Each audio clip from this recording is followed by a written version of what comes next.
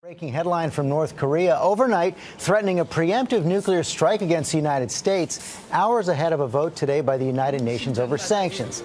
ABC's John Carl tracking the latest from the White House, plus that headline on the president's charm offensive to get a budget deal. Good morning, John. Let's start with North Korea. The war of words really escalating. It sure did, George. But, as crazy as these threats are, the White House really views it as more of the same. We've heard threats like this from North Korea before. Just a few minutes ago, I was in touch with White House Press Secretary Jay Carney.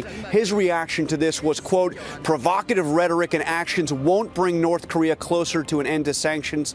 Only compliance with its international obligations under the UN Security Council resolutions will. So the bottom line from the White House is they are very much moving forward with supporting those sanctions today at the UN, keeping the pressure up on North Korea, and in no way deterred by this latest threat. Also moving forward with the reach out to Republicans right now. The president bought dinner for those Senate Republicans last night. Sort of just a baby step, but everybody came out very happy. Will it make a big difference on a budget deal?